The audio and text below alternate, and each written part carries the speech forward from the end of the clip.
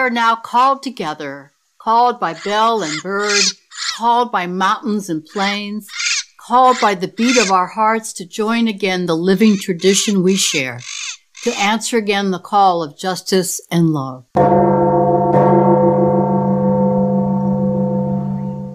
Today, with the bell ringing from the Metropolitan Cathedral in Mexico City and the turquoise-fronted Amazon parrot calling from the trees of Brazil, let us remember the second of our tradition sources, words and deeds of prophetic people which challenge us to confront powers and structures of evil with justice, compassion, and the transforming power of love.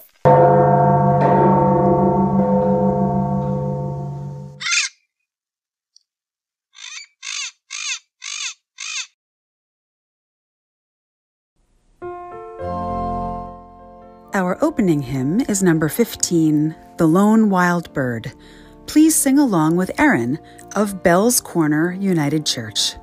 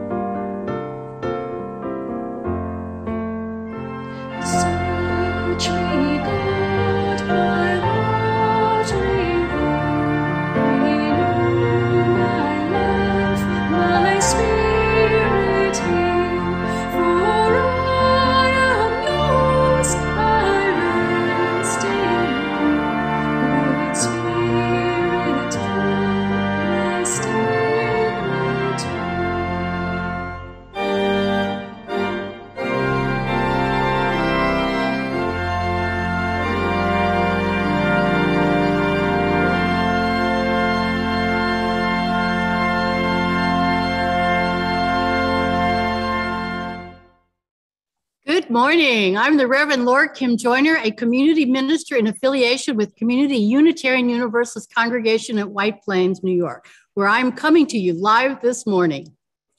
Good morning. I'm Tracy Brenneman, this congregation's religious educator, coming to you from my home in Poughkeepsie. Good morning. I'm Emily Economo, our worship committee associate, serving as worship associate, and I'm coming to you from my home in New Rochelle.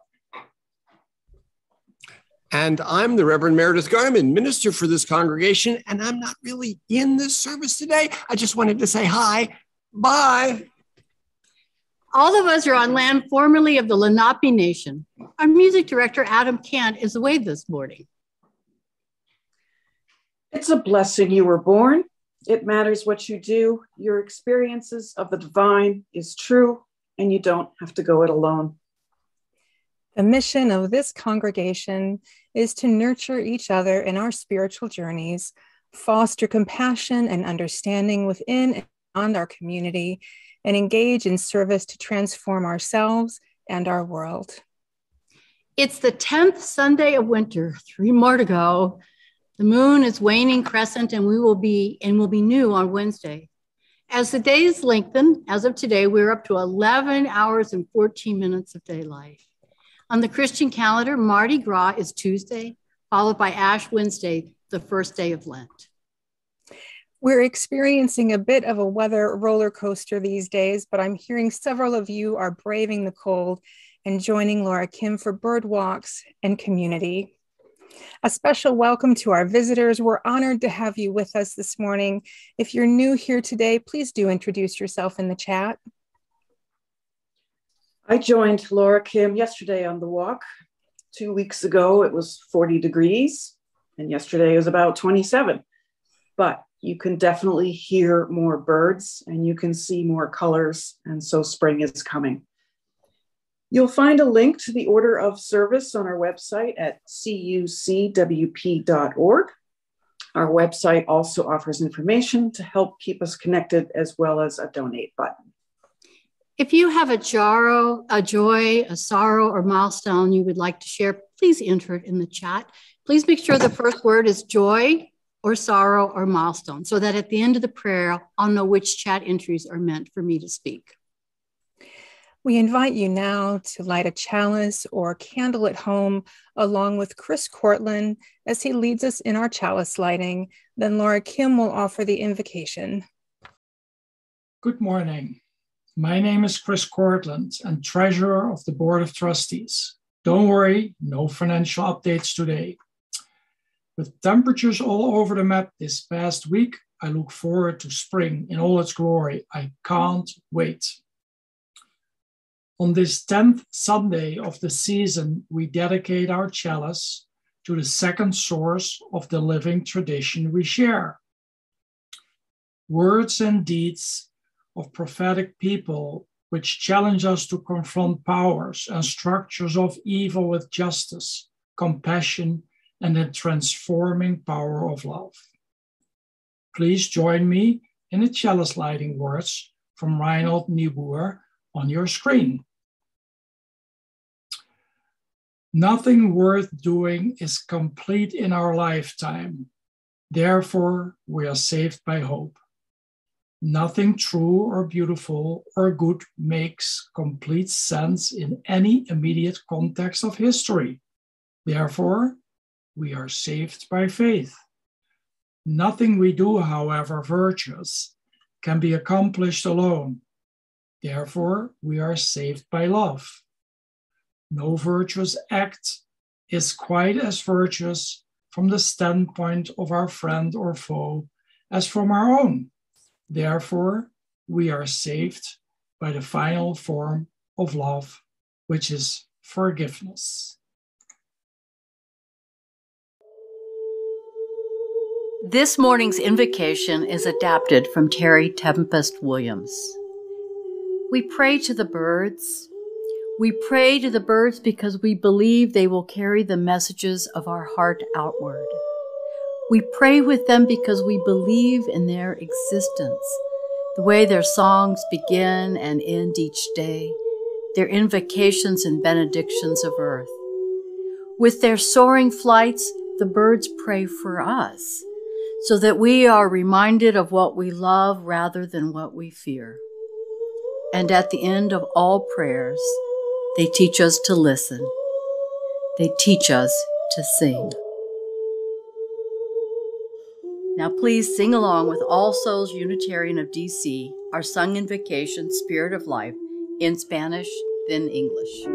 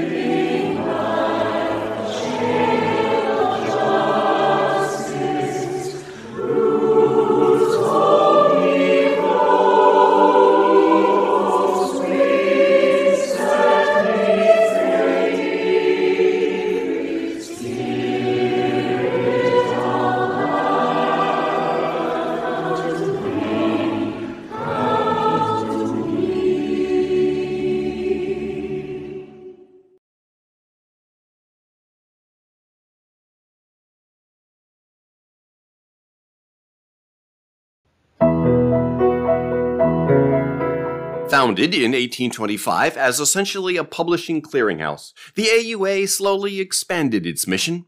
In 1827, the AUA took on a ministry with the poor, hiring Dr. Joseph Tuckerman as minister-at-large to work with Boston's impoverished. Also in 1827, the Unitarian Sunday School Society was founded by teachers connected with Unitarian congregations in the Boston area, an early step in the development of our religious education.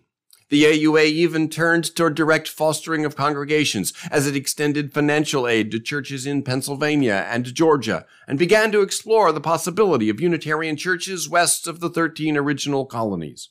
Meanwhile, New England's Orthodox Congregationalists opened up a new front in their attacks on Unitarianism.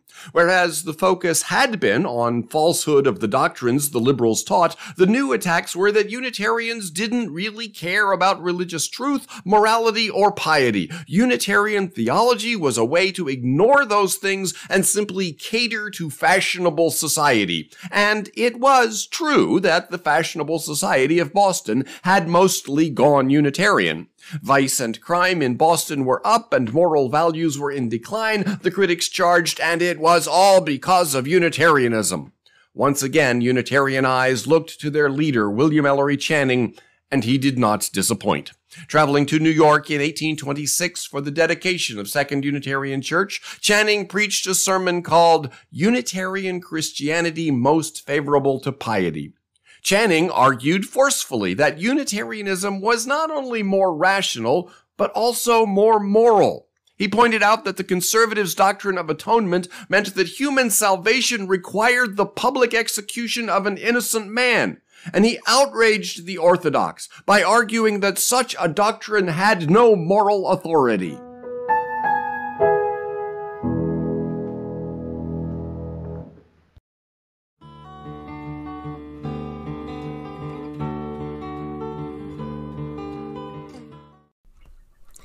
I'd like to introduce you to Mr. Cookie Bird.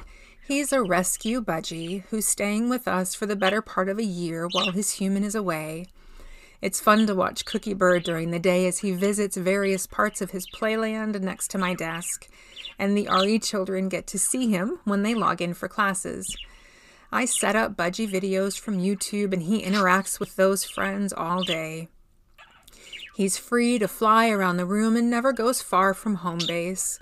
Occasionally, he flies around my head like Maverick and Goose buzzing the tower in the movie Top Gun. I often wonder what his sounds mean, and I enjoy hearing him throughout the day. You're probably hearing him right now. I'm learning to identify happy chirping, or maybe that's annoyance, as when he jumps on the tablet keyboard and the bird video pauses. He lets me know about that. Then there's a sort of cooing that he makes, indicating he's calm and content. It's an intoxicating sound that can nearly put me to sleep.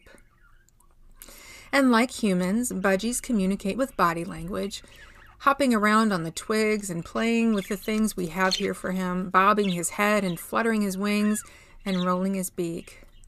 And he devours carrots. Those are especially yummy to him. As with learning any new language, I need to study budgie language, observe and interact with him, and practice listening. Sometimes I just sit and listen. I realize I may not always understand, but I'm trying, and I'm inspired by Reverend Laura Kim's ability to identify bird sounds, as she does when we walk outside during placekeeping activities. Budgies are one of almost 400 species or kinds of parrots.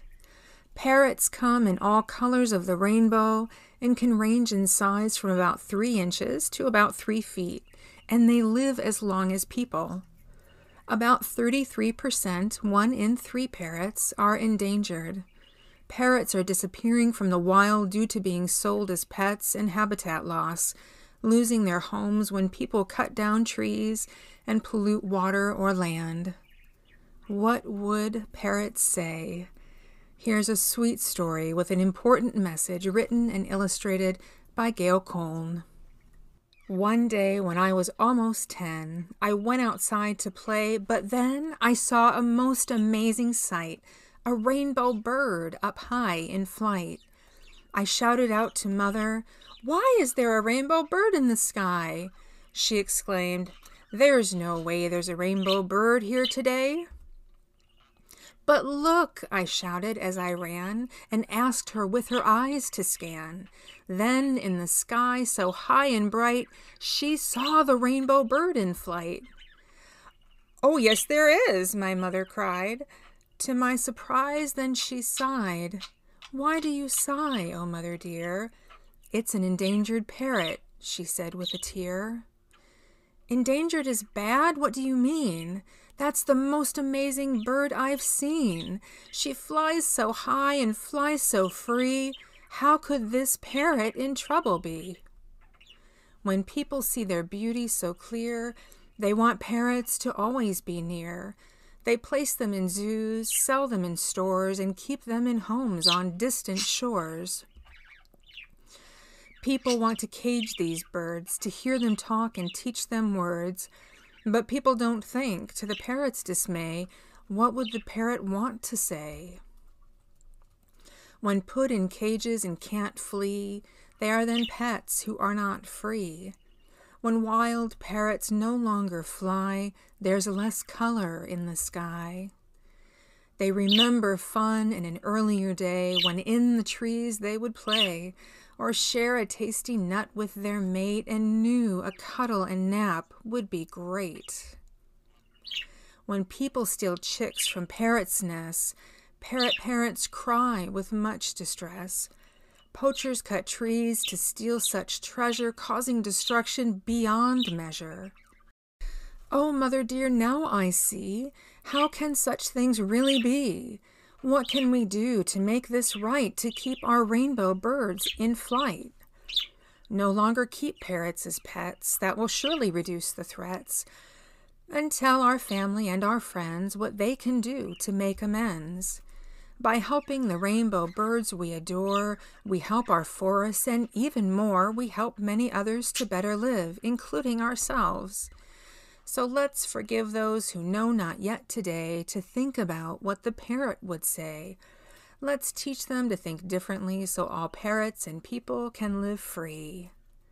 Now if parrots in a cage I see, knowing where they'd rather be, I think about the price they pay and ask, what would the parrot say? Visit One Earth Conservation website for information about what you can do to help keep parrots in the wild. And learn about parrots in Guyana with this fun activity book available on their website in English and Spanish. Let us join together in a prayerful time. Wondrous beauty that connects us to everyone and every being. We give thanks for the beauty of this earth and all its forms, in all people and all beings. May they be safe. May they be well. Strength of justice and hope. We rejoice with the U.S. women's soccer team as they are achieving pay equity and an agreement with U.S. soccer. And we cling to the hope that justice is indeed possible, as the killers of Ahmaud Arbery were convicted on a federal hate crimes charge in a U.S. court. Open our minds, open our eyes, open our hearts to the reality that we all are beloved children, each and every one of us. Help us to live this reality. We receive with relief and gratitude the news of COVID cases continuing to decline. And we hold in our hearts the lives we are still losing. In the last week, COVID claimed another 59,000 lives, 10,700 of them in the US, and 11 of them here in Westchester County. Globally, over 8,000 people are dying every day. Grateful and with a heavy heart, we are mindful of the loss and tragedy that connects us to everyone. Spirit of freedom. We are with the many who are experiencing the unfolding invasion of the Ukraine by Russia. Homes and lives lost, fear and confusion abounding, autonomy forsaken. We join with them in solidarity, ringing the bells that still can ring. May they be safer, freer. power of creation, we lift before you the many places on this earth that are suffering the effects of climate change. Flash floods in eastern Australia, life-shattering flooding in Shropshire, England, and the loss of more than 8 million trees in the United Kingdom downed by the severe winter storms. Indwelling love. Though we are tied to one another in tragedy, we are connected by much more, by the fierce embrace of our commitment in the ever-forgiving power of beauty and compassion. May every heart come to love. May our hungry hearts be soothed and offer healing and hope. We will now have our sung response followed by a minute of silence.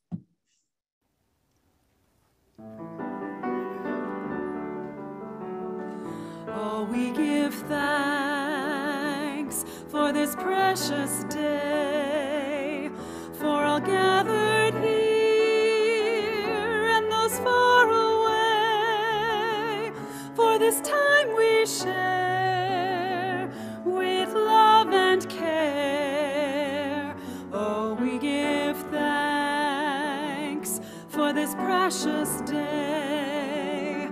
Oh, we give thanks for this precious day, for all gathered here and those far away, for this time we share with love and care. Oh, we give thanks for this precious day.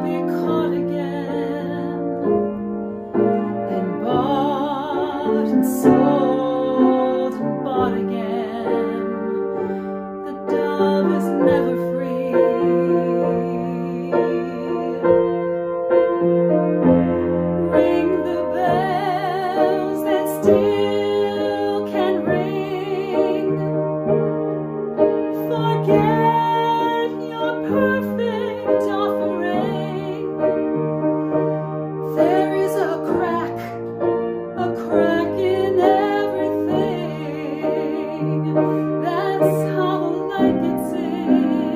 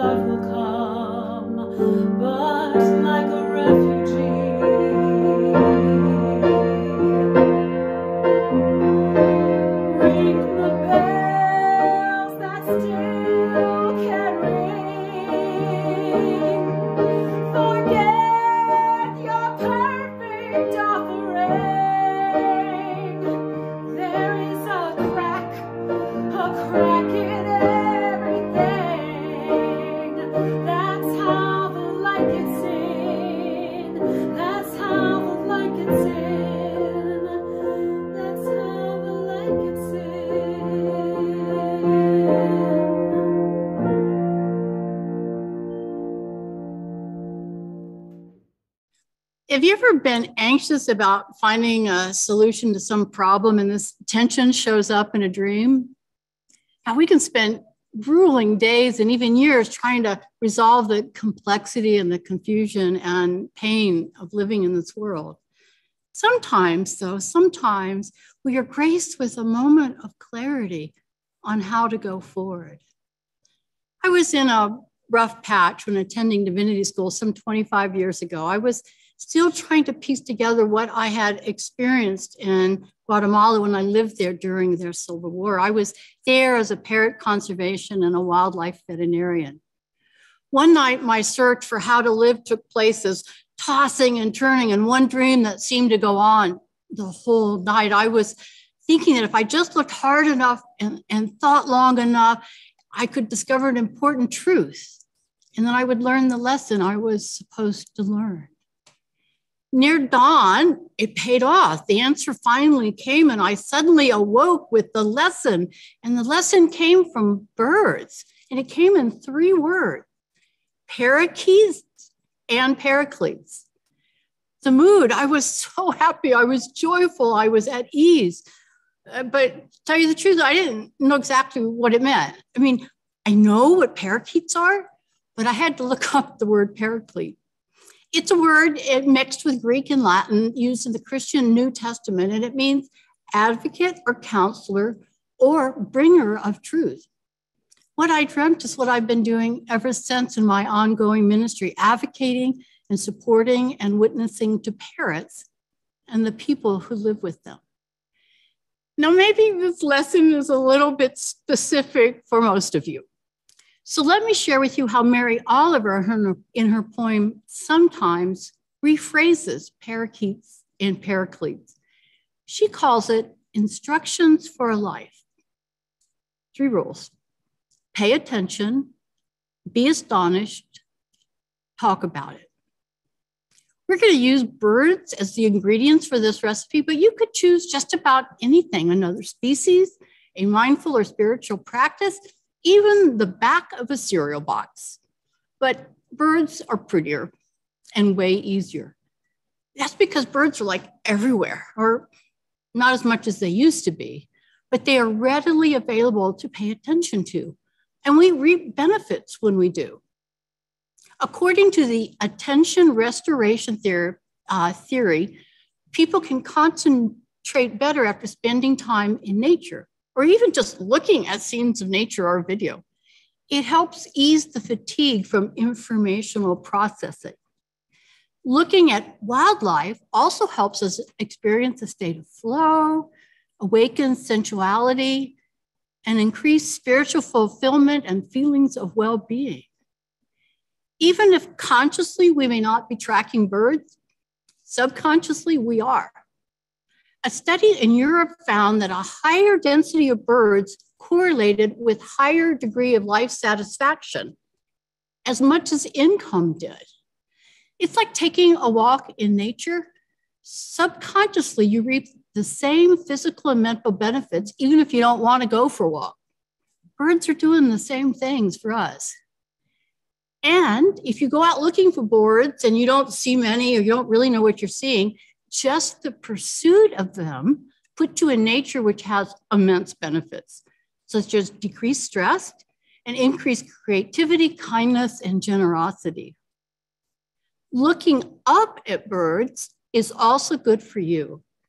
Studies have shown that looking up can lead to greater feelings of awe, as well as helping people be more helpful and more ethical.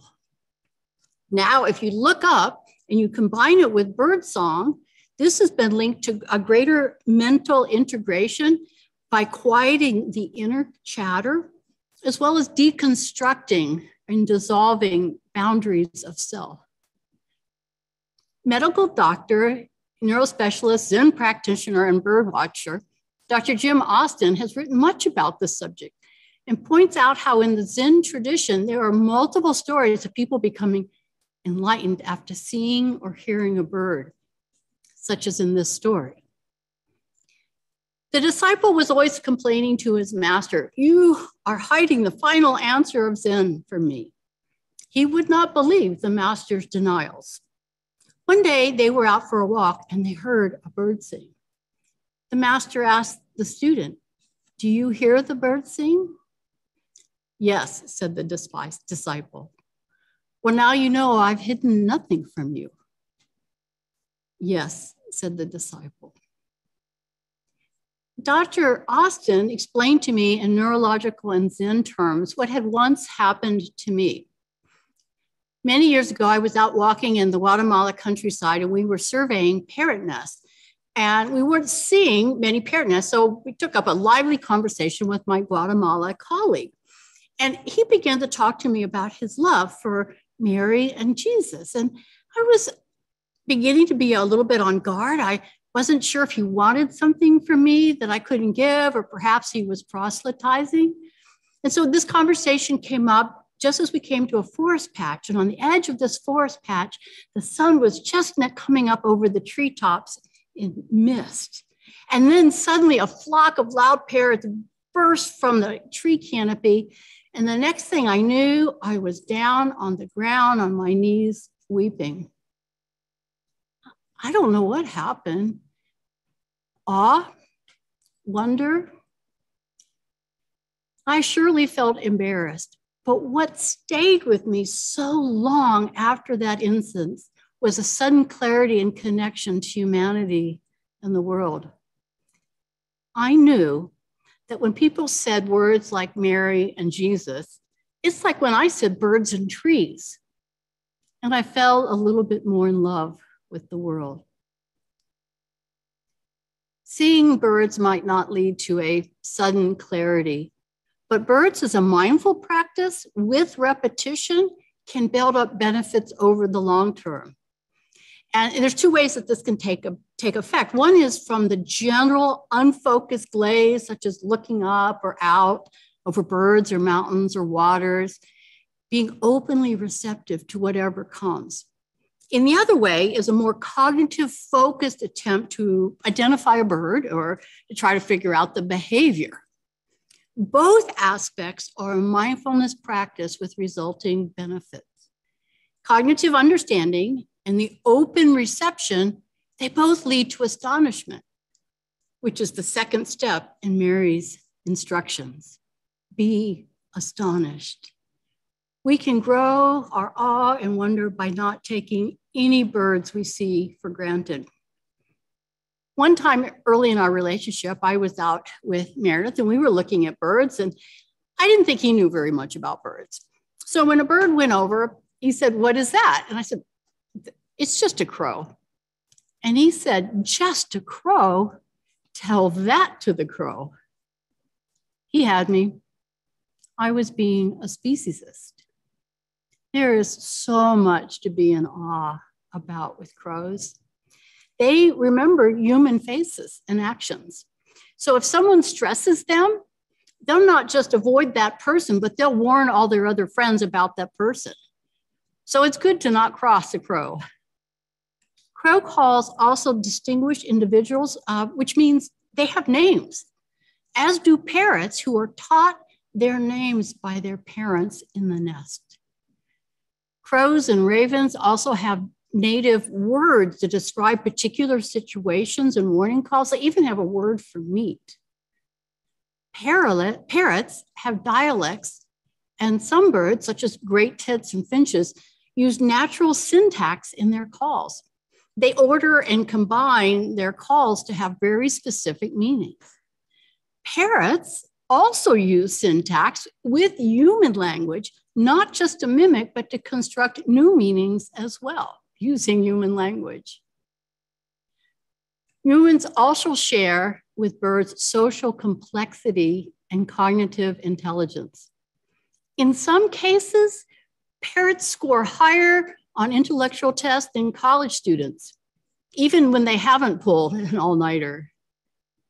Parrots are rated at a level of cognitive ability to that of a 5-year-old human. Every year, new studies, every month, really, new studies are published, such as one that recently came out about what's going on inside of some birds, such as crows and parrots. They found out that their brain matter, their cognitive brain matter, is more densely packed with neurons than every great ape but us. And it's structured in similar ways as to great apes. It turns out that parrots may be as smart or smarter than chimpanzees and dolphins. Yet I grew up in a time when birds were considered very dissimilar to humans and low on intelligence. But then came a paper, a scientific paper in 2005 that said, whoops, birds may not have a neocortex, the cognitive thinking, higher function thinking tissue in their brains, but they have something called a neopallium. They evolved their intelligence in what's called convergent evolution. It's a different tissue to do the same things that we do. And they also did the same thing with their ability to live a long time, as well as their auditory learners. Culture teaches birds how to sing and do calls. That also goes all the way back to when they were theropod dinosaurs. So they are a lot like us. They developed the same traits that we did, but from a different line on convergent evolution.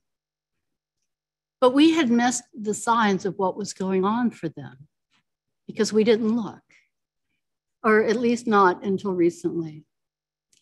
Perhaps it's because they seem so different from us. We couldn't see the connections.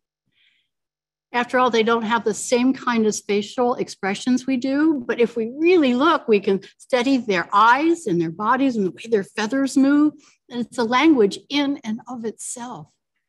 They say and do similar things, but with sounds, calls, language, and culture that's not the same as ours.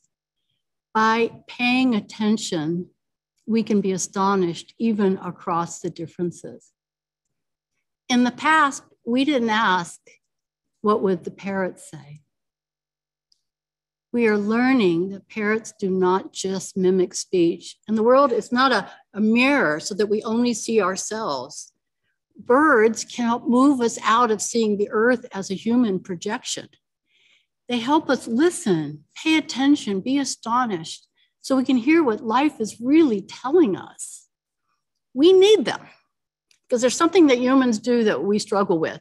We construct our social reality. What does that mean? It means we humans make up stories to explain our behavior and motivations and define shared meaning. If we only include humans in the story, we are missing a huge part of reality. And also, if we happen to repeat the same stories we have heard and learned, we compound the problem. For the more a story is repeated, even if the first time we heard it, we knew it was false, if we keep hearing the same story and story, we begin to believe it. We so much know this from mass information on the internet these days. We used to say that birds were dumb, they don't have feelings, they don't use tools. We got it wrong. Not just about them, but about so many groups of people and other species.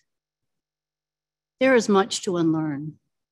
We can't believe anything we believe. So if we want to live in a reality that is kind, compassionate, and beautiful, and we want to pass this on to future generations, we have to tell stories of interconnected beauty and worth now and tell them over and over again, because we construct the world we want to live in. We do this through thought, action, and word. By repeating as much as possible, just and loving words, we encant a better world, as will our choir now singing Down to the River to Pray.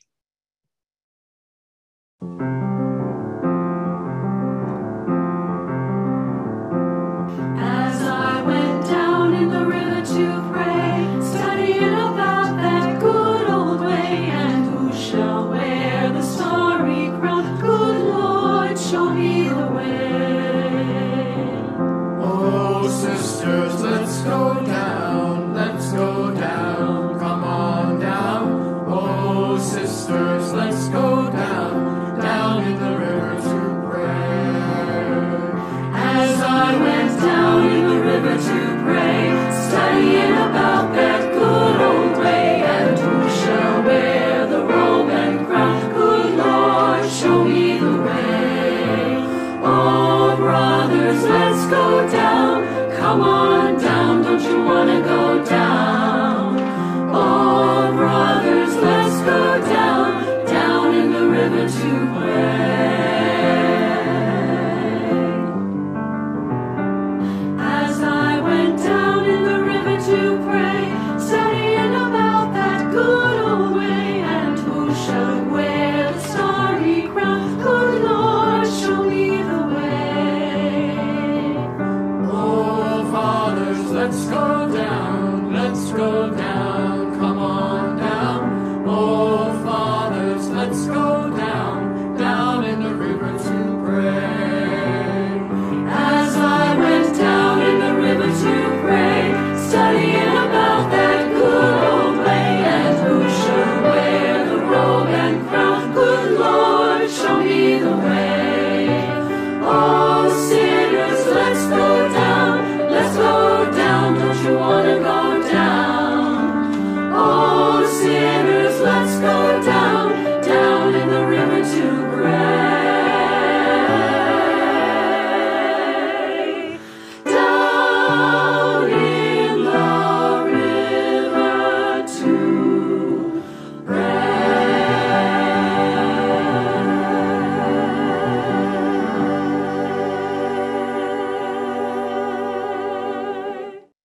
Going down to the river is like a prayer. For the impacts of looking over water or being in and around water positively impacts us, as do landscapes and birds. But what do we do after we come back from the river? What do we do after we've seen a bird? The last instruction for Mary Oliver, after paying attention and being astonished, is this: talk about it. What would you say? In our nonprofit organization, One Earth Conservation, we figure out what to say, and we do it with a board policy that has us ask, what would the parrot say? What would the parrot have us do? What would the people say and have us do, these people who live with the parrots? As we listen to what the birds are telling us, we can then share the story of their beauty, wonder, and tragedy. The birds of the world are in trouble. The population of North American birds since the 1970s is down 30%. That's over 3 billion birds lost. Over a half of the parrot species are endangered, and their numbers are falling rapidly, as are many other bird species in the world. We mourn for their loss, and so do they. Magpies have been seen putting pieces of grass and flowers over a dead companion, and parrots will mourn and become depressed after losing a mate. During the West Nile virus pandemic about 15 years ago in North America, over 2/3 of the American crows died. The remaining crows mourned. They changed. They experienced individual and social trauma. These are the conclusions that scientists who studied them during this time came to. They saw that females didn't disperse from their biological families and territories as they used to, and these territories shrunk. Birds were reluctant to try new things. Crows normally move as small family groups, but these families were torn asunder. So what did they do? They forged new families, such as adults taking care of chicks from another pair. Does this response to a pandemic or loss in your life sound familiar to what the crows are doing? We are bound together in this world across differences, and their story is ours, and it needs to be told. W.S. Brender writes, "I hear the cry of a wounded animal. Someone shoots an arrow at the moon, and a small bird has fallen from her nest. People must be awakened. Witness must be given so that life can be guarded." Birds tell us of beauty and tragedy, and no doubt, by facing their reality, we see that there is a crack in the world. As Kim sung in Leonard Cohen's song Anthem earlier, The dove will be sold again and again. And so will the parrot, as will the lives and futures of countless others. Yes, Cohen tells us that there is a crack in everything, but that's how the light gets in. I witnessed such a story of cracks in light several years ago in Honduras. An elderly leader of an indigenous mosquito community was talking to me, and she said, come on and see our scarlet macaw. As you saw in some of the stories, scarlet macaws are coveted for pets and they're in trouble. I didn't really want to see a captured bird, but she said, no, it's okay. We didn't clip the bird's feathers. The bird flies and is just choosing to be with us. And as she said this, she turned around and turned to Cindy, her granddaughter, and said, go get your parrot. So in Cindy walked with this rainbow bird whose length was as tall as Cindy was, and they started to roll around on the floor together, laughing and playing. Both of them about 4 years of age. They were growing up together. A few years after that, I went back to visit the grandmother, and Cindy and the macaw were gone. I asked the grandmother, what happened? And she said, oh, it was a terrible thing. Cindy's mother came to get her and take her back to the city. And there was no way that wild bird could go back to the capital city. So we lied to Cindy. We told her we would send the bird later after she had moved to the capital city. And as Cindy drove away in the car with the window down, she hung out of it sobbing, crying, my macaw, my macaw. I still hear her screams and see her tears, the grandmother said. Cindy would call, and I would tell her the bird was fine, but the bird was not fine. A few days after Cindy left, that bird pulled out almost every one of her feathers and refused to eat. The grandmother took a deep breath and continued. After about a year, those feathers grew back in, and the macaw started to fly further and further. And one day, a pair of wild macaws flew over our house, and our macaw took off after that pair of macaws. And I started to call her back, but then I listened to what the birds were saying.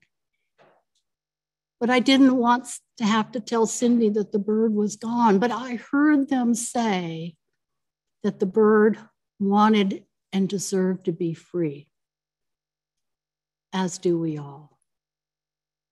The grandmother told me this as she put her hand over her heart, her voice cracking, and the light of the sun glistening in her tears. Hearts break open when we open them to the birds and to each other. But oh, how the light gets in, and oh my gosh, how the light shines out. One study showed how people who imagine they are a sick or an ailing bird afterwards will score higher on empathy and a greater willingness to work for environmental concerns. Being with birds teaches us important lessons on how to live this life. Pay attention, be astonished, tell about it, and oh yes, repeat as necessary.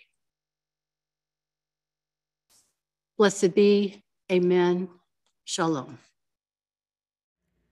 Our closing hymn is number 21, For the Beauty of the Earth. Please sing along with Eli Sauls, music director of the Unitarian Universalist Church of Lancaster. For the beauty of the earth, for the splendor of the skies, for the love which from our birth over and around us lies, source of all, to thee we raise this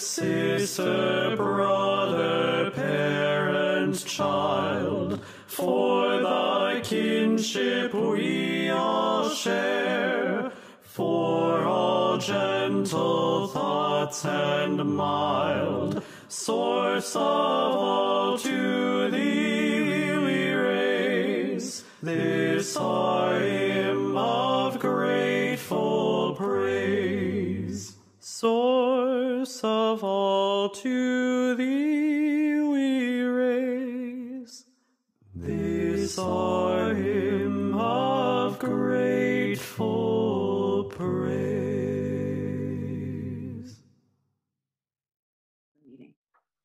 Now please join Chris Cortland for our chalice extinguishing words as you extinguish your chalice at home. As we extinguish our chalices, please say with me these words on your screen, adapted from Emmylou Harris. We hear a call from out of everywhere and every being. And from everywhere we go from here, we see a light. Now will we follow. Every year, Birds leave and return to their sacred homes to bless the world. We hear their voices in the wind, singing above heaven's final fields, calling to us to share the stories and glories of all life. Go in peace and love. If you have troubles, then I've got them too. There isn't anything I wouldn't do for you. If we stick together, we can see it through. 'Cause you've got a friend in me. Yeah, you've got a friend in me. Now some of you folks might be a little bit smarter than I am. Maybe, but none of them will ever love you the way I do. Just me and you, boy. And as the years go by, our friendship will never die. You're gonna see it's our destiny. You've got a friend in me. You've got a friend in me.